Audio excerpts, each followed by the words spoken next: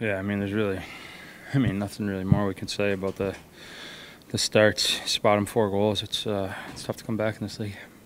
What did you see in the first period today what happened to them? Was it you? Or was it? Oh yeah, a couple breakdowns.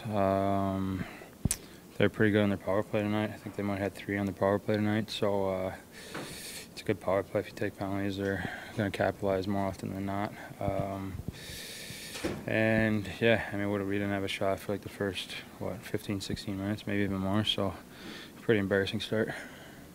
When it's happening like that, I mean, you almost is there like a feeling of guilt that you're getting your goalie hanging out to dry and just embarrassment. Yeah, absolutely. I mean, you look at Cam's game tonight, he was amazing for us. He had so many big saves, kept us in the hockey game, gave us a chance to win, even when you're down 4-0. So, yeah, we feel like we left them out to dry, obviously, which isn't fair to them, and we can keep saying that, but we got to do something about it. You guys tried any different routines before the game to just change things up during the stretch? Yeah, we're trying a lot of different things.